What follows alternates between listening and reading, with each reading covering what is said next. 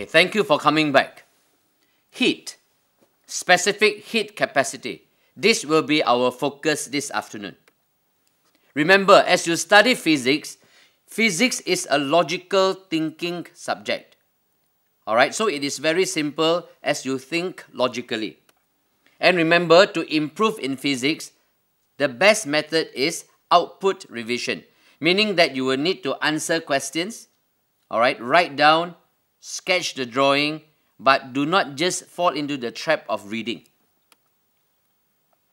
At the end of this lesson, I am sure you will be able to solve numerical problems involving specific heat capacity. Alright, quickly let us jump into the question. Look at the question.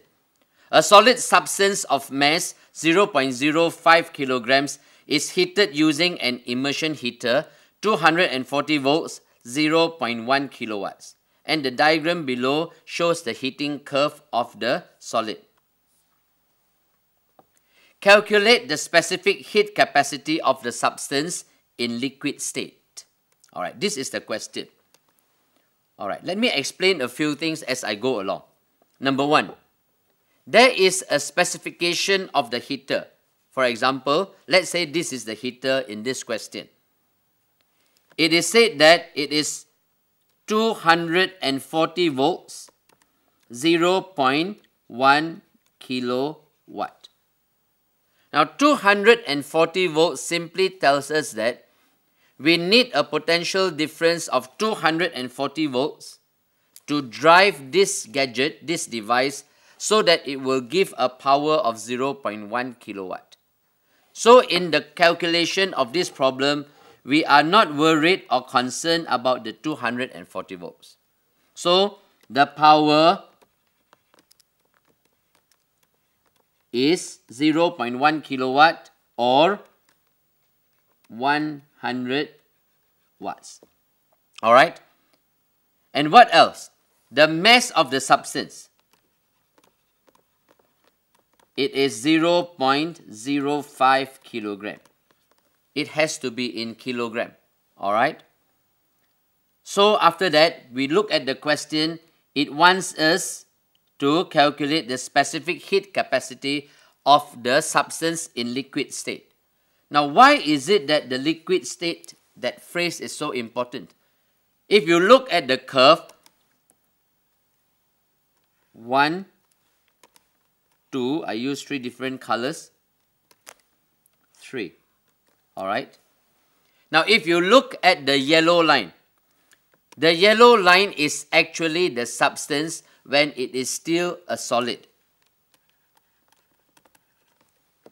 The blue line, it is during the melting process. Alright. Melting process, which means that it is in solid plus liquid.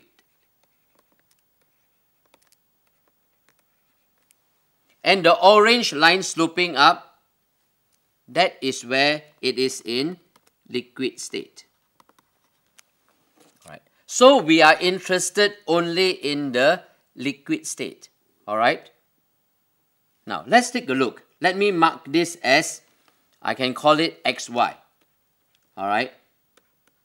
I just call it XY. From X to Y, we are interested to calculate the value. Alright. X, Y. Alright, very clear? So I want to calculate what is the specific heat capacity. Now, if you look at the equations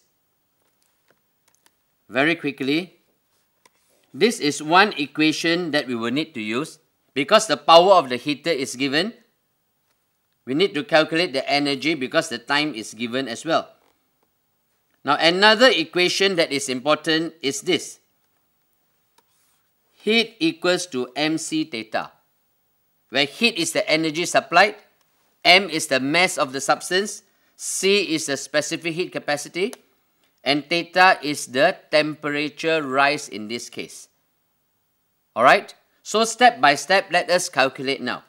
Alright, the first thing is, let us calculate the energy supplied by the heater. Alright, this is the first step. Energy supplied by the heater. Now, in the liquid state, what is the time taken? What is the time taken from X to Y? All right. And what is the temperature change? Later on, we will have to look at it again. All right, the temperature change.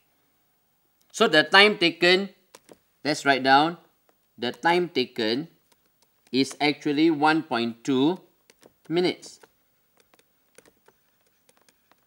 Now take note, write it down somewhere, because afterwards when I go to another blank page and explain to you, all right, then you will know what the values are. 1.2 minutes, and this will give us 1.2 multiplied by 60 seconds. All right. And what is the power? I will write it down again. Power equals to 100 watts. Okay. All right. So now I want to calculate what is the energy supplied by the heater. All right. Now, so I'm going to make use of these three values. Okay. I know some of you will be jealous of my computer. All right.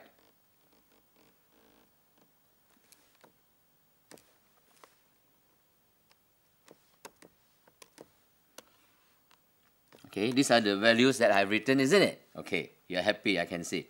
So, I use the equation. The equation is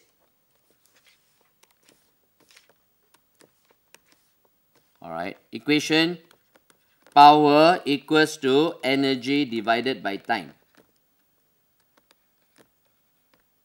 Energy divided by time. So what is energy?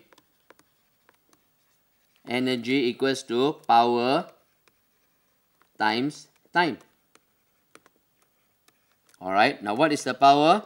100 watts multiplied by time. 1.2 times 60 seconds. Alright.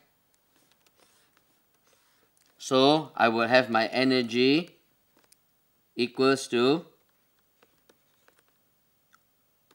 this value. Alright. Okay, now I think I'll just leave it as this value. We don't have to multiply because I will use it again in the later calculation. Alright. So that is the first step. Now, the second step is this. I am going to make use of heat equals to mc theta. That is the other formula. Alright, just now I mentioned it. Energy equals to mc theta. Take note that this energy supplied by the heater, and this is the same energy that is used to raise the temperature of that substance in liquid form. Okay? So, in other words, I can actually equate equation 1 and 2. Can you see the point? Alright, I'll do it now first. So, I have mc theta equals to 100. Now, I'm going to write watts as joule per second because I would like you to see the logic behind it. Okay, joule per second times second, I get joules. Alright, because energy is in joules. Okay, now what is the mass?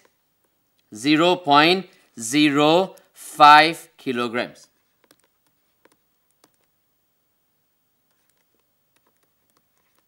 Alright, multiplied by C, multiplied by theta. Now look at the graph. Theta, alright. Theta is actually the change in temperature. From 78, it goes up to 218. Alright, so what is the temperature change? 218 minus 78, we have 140. Alright, to speed up, I'll just write down 140. 140 degree Celsius. Alright, so this will give me 100 times 1.2 times 60. The unit is in joules. Alright, so in this equation, I want to calculate the specific heat capacity of the substance. Okay, so I write it in red now.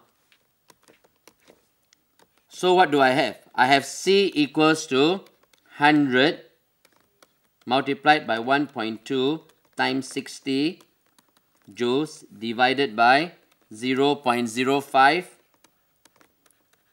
kilograms multiplied by 140 degrees Celsius. Okay. Now you can touch your calculator. Use your calculator now. Make sure you check and double check just as I'm checking, double checking my values, and then I will get my answer. C is 1028.57. Alright, to 2 decimal places, it doesn't matter. Now, the units are very important. Joules per kilogram per degree Celsius. So, this is the specific heat capacity of the substance in liquid form. Now, I've taken the trouble to explain to you step by step. So you do that, look at other questions, solve the problems, and then you will understand this section very much better. Okay, so I would like to thank you very much for paying attention to me in this lesson, and may God bless you even as you continue to study. Alright, and I'm Uncle Pang here. See you again the next time round.